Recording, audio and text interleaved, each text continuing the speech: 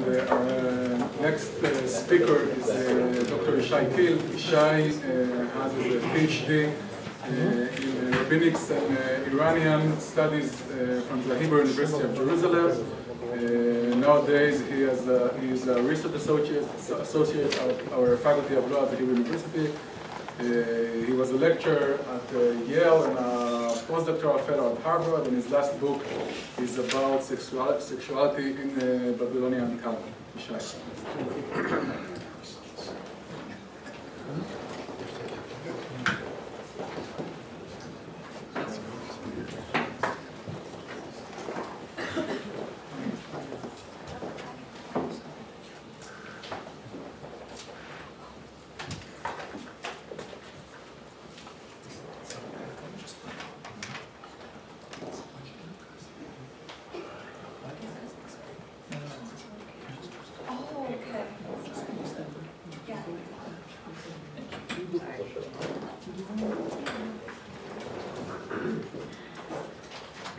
Firstly, I would like to thank the speakers for a fascinating and insightful talk.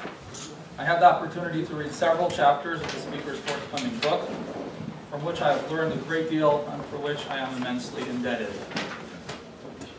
First point. 10 seconds.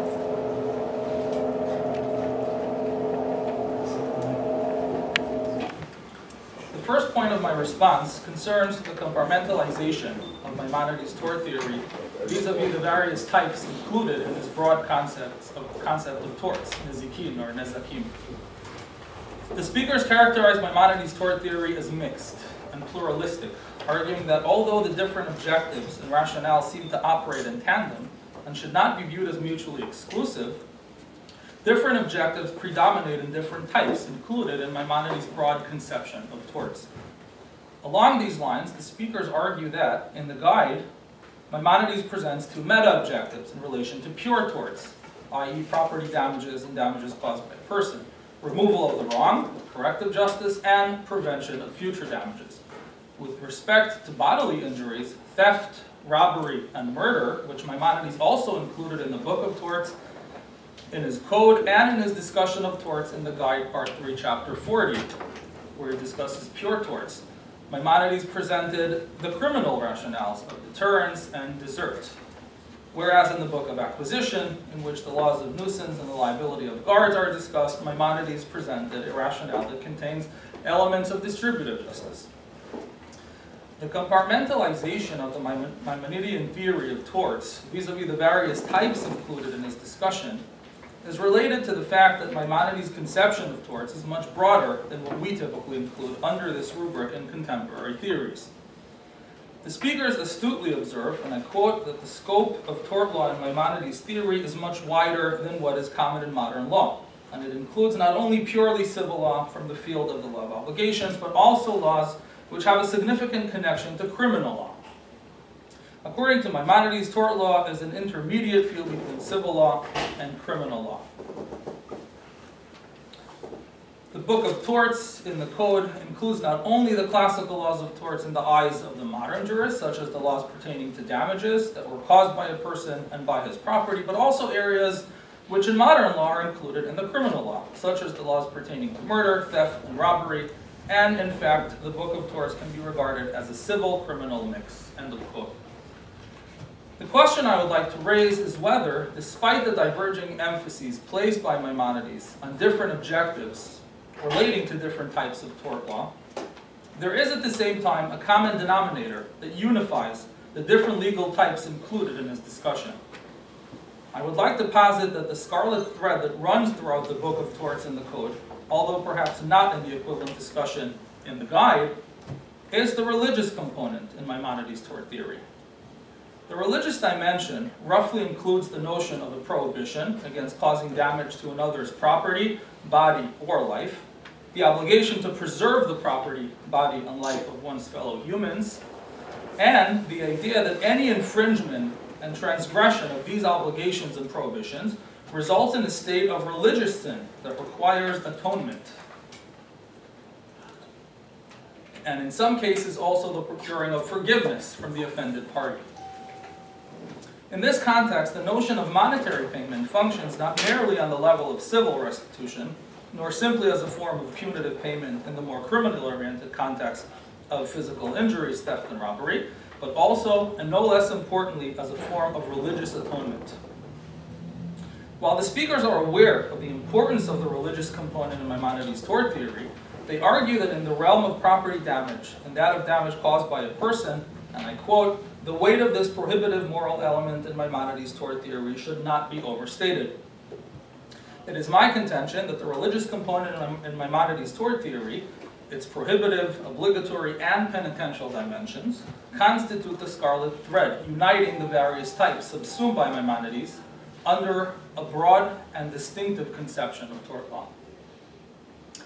At the beginning of the 5th chapter of the Laws of Property Damages in the Code, this is a passage we've seen, Maimonides asserts that it is forbidden for a person to cause damage, and then to pay for that damage, for the damage one caused.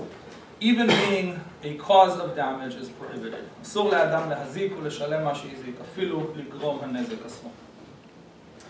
The prohibitive dimension in Maimonides' tort theory is further emphasized with respect to a number of tortious acts for which it is taught that although one is not held liable according to human law, one is indeed held liable according to the laws of God. The prohibition against causing damage to another's property stands in direct correlation to the more obvious prohibitions pertaining to the criminally oriented acts of inflicting bodily injuries, theft, robbery, and murder, which are likewise included in the Book of Torts. Beyond the prohibition against causing damage to another's property, Maimonides stresses that there is also a positive obligation to save another's property from damage or loss, an obligation which is tantamount to the obligation to save the body and life of others. Thus, in the Laws of Robbery and Lost Property, 1120, Maimonides writes, "If one sees water flooding and threatening to destroy another's building or field, one must place a barrier in the water's path and prevent it, for Scripture says, and you shall do the same with anything else that your neighbor loses, including the loss of his land." Thus, both the prohibition against causing damage to another's property and the positive obligation to prevent the loss of another's property are situated in direct correlation to the criminal prohibitions against inflicting bodily injuries and manslaughter, and the corresponding obligation to preserve the integrity of the human body and human life.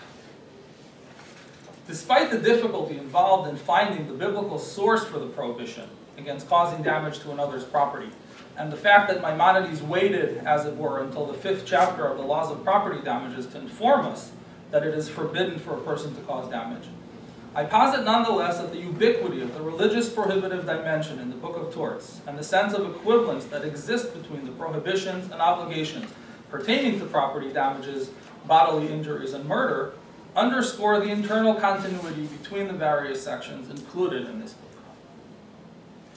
Another religious element which links together the various components included in the Book of Torts is the role of monetary payments in both civil and criminal contexts in the overall religious process of penitence, and particularly the need to procure atonement for one's sins, whether committed against God or one's fellow humans.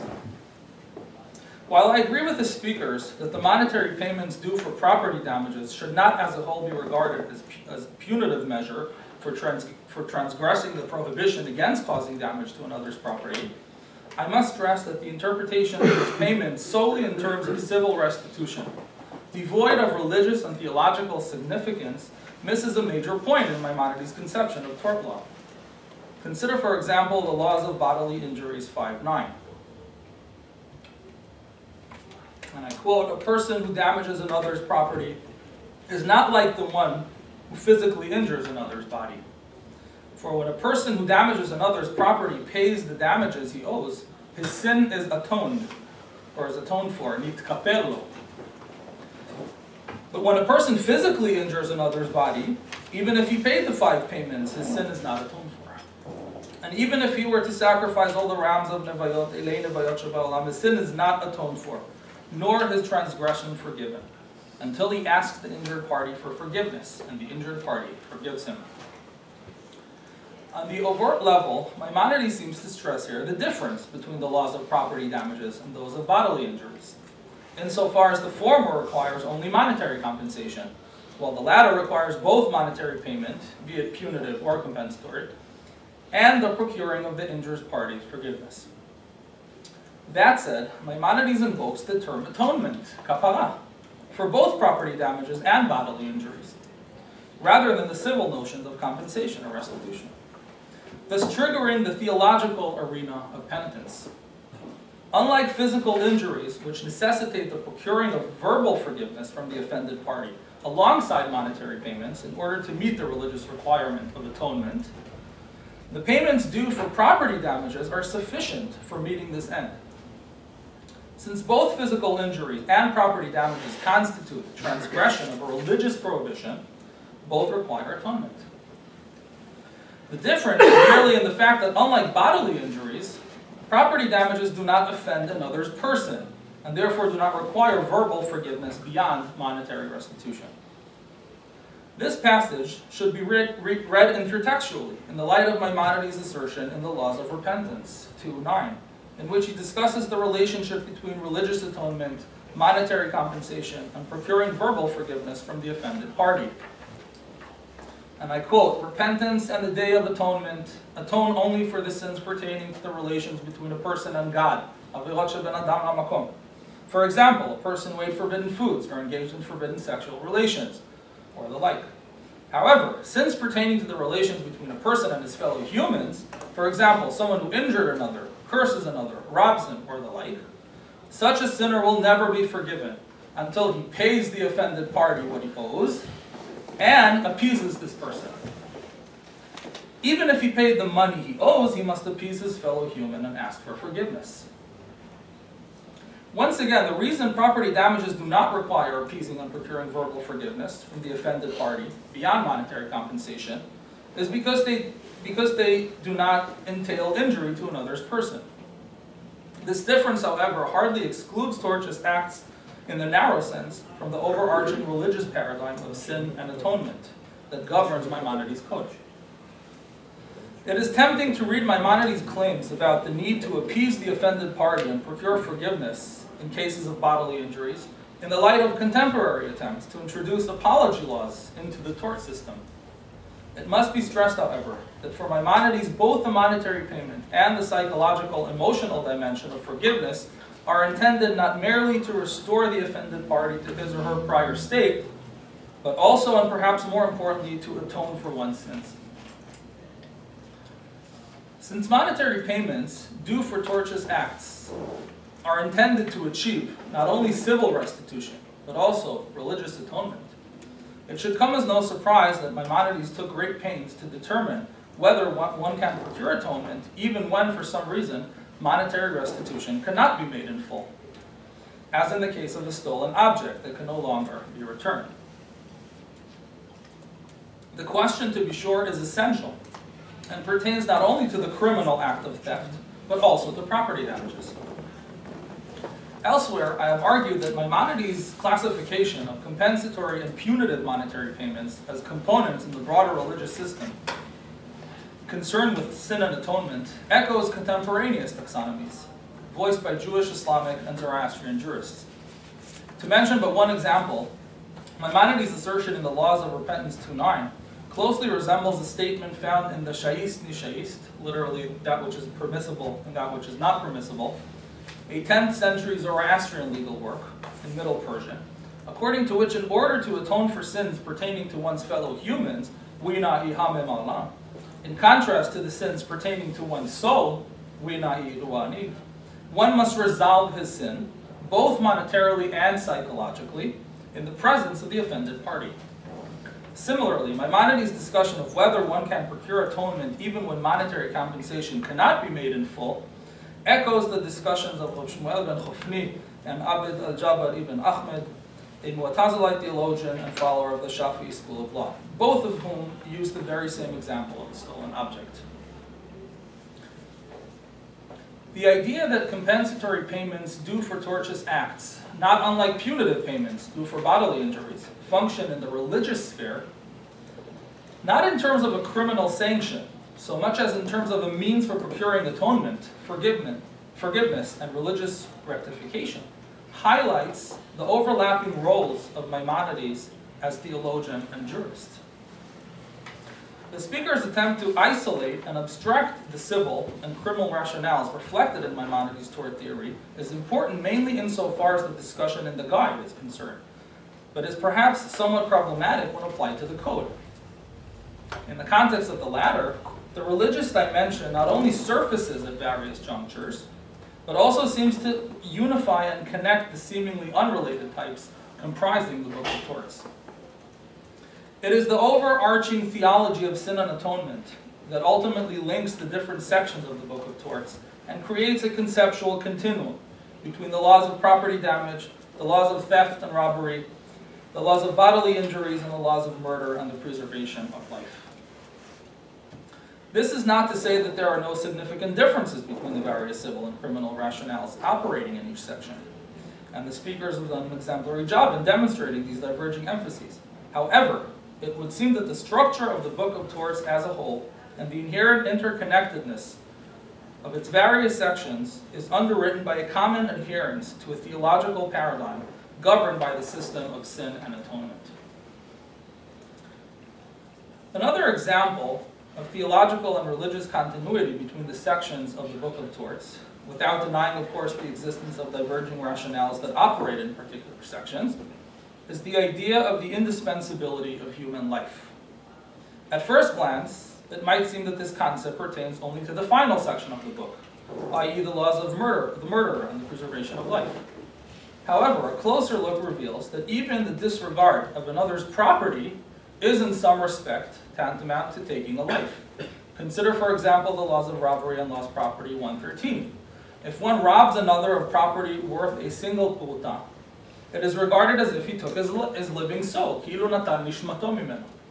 For scripture says, such is the end of all who are greedy for gain. It takes away the life of its possessors. Proverbs 119. The idea that there is an essential continuum between disregard of another's property and taking his or her life brings the laws pertaining to the loss of property, whether criminal or civil in nature, much closer to those pertaining to bodily injuries and manslaughter. It is as if Maimonides is saying, beware of transgressing even the least of prohibitions against harming or causing damage to another's property, for you are one step away from disregarding the disregard of human life. To the extent that the indispensability of human life can shed light not only on the laws of manslaughter, but also on the laws of bodily injuries and property damages, perhaps we might consider the facilitation of this idea as a distinctive theological, philosophical rationale governing Maimonides' tort theory, in addition to the other rationales. Maimonides famously classified in the guide, chapter 27, the general rationales for God's precepts according to a tripartite taxonomy. 1, the perfection of the soul, that is, the human intellect, which is regarded as the greatest and most noble end of the mitzvot. 2, the perfection of the human psyche and inner traits. And 3, the perfection of the physical existence, which is only conceivable as part of a political association, as argued by Aristotle. For an individual can only attain all this through a political association, it being already known that man is political by nature. In terms of tort theory, the speakers have emphasized the existence of several competing rationales in the guide and in the code, all of which fall within the limits of Maimonides' notion of the perfection of the body, that is, rationales 2 and 3. The perfection of the physical existence and human society on the one hand, and the perfection of the human psyche on the other hand. The deontological consideration pertaining to removal of the wrong and corrective justice, and the consequentialist consideration regarding the prevention of future damages clearly fall under the first rubric of the perfection of the physical existence in human society. The psychological considerations function in two complementary manners. On the one hand, they affect a change in the individual, regardless of the benefit to the broader society. But on the other hand, they also contribute to the perfection of human society, in the sense that the transformative effect on the human psyche is conducive to a more perfect society. What seems, however, to be missing from this taxonomy is the first, and according to Maimonides, the most important and noble rationale for the Torah's precepts, namely the perfection of the soul and the human intellect. While it is possible that Maimonides did not consider such an end in the context of his tort theory, I posit that the distilling and indoctrination of the idea of the indispensability and integrity of human life is one such objective. Consider, for example, the following assertion in the laws of the murderer and the preservation of life. 1.4. The court is enjoined not to accept ransom from the murderer to save him from execution, even if he gave all the money in the world and even if the blood redeemer was willing to forgive him. He should be executed nonetheless. The rationale is that the soul of the victim is not the property of the blood redeemer, but the property of the Holy One, blessed be He. And He commanded, do not accept ransom for the soul of the murderer. There is nothing that the Torah warns so strongly against as murder. As it says, do not pollute the land in which you live, for the blood will pollute the land. In the same chapter, Halacha 16, with regard to the saving of human life, Maimonides asserts, for if one destroys the life of a single Israelite, quoting the Mishnah, or the one version of the Mishnah, it is regarded as though he destroyed the entire world. And if one preserves the life of a single Israelite, it is regarded as though he preserved the entire world. The idea of the indispensability of human life is rooted in Maimonides' biblical and Talmudic heritage. Scholars have long noted the distinctiveness of the Bible's disposition towards human life, when compared against other ancient Near Eastern cultures, as reflected, for example, in the biblical distinction between the shedding of innocent blood and crimes against property, a distinction echoed by Maimonides. Unlike cuneiform law, the Bible generally maintains that humanity was made in God's image, and therefore human life is unquantifiable, and the shedding of innocent blood cannot be rectified through monetary compensation. These dimensions of biblical ideology, particularly the emphasis placed on the indispensability of human life, were carried on into the Talmudic discussions. But Maimonides did not simply rehearse these ideas, entrenched in the biblical and rabbinic heritage. He made them into the cornerstone of his Book of Torts.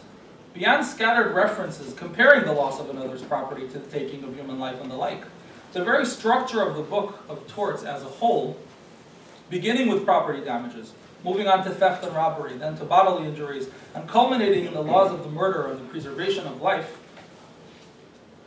tells us something about the telos of the book and the purpose of the Torah's precepts pertaining to tort law. It is in this context that the philosophical, theological rationale concerning the indispensability of human life illuminates Maimonides' overall system of tort theory, in the sense that all the laws contained in the Book of Torts are intended to facilitate knowledge of and respect for the indispensability and integrity of human life created in God's image.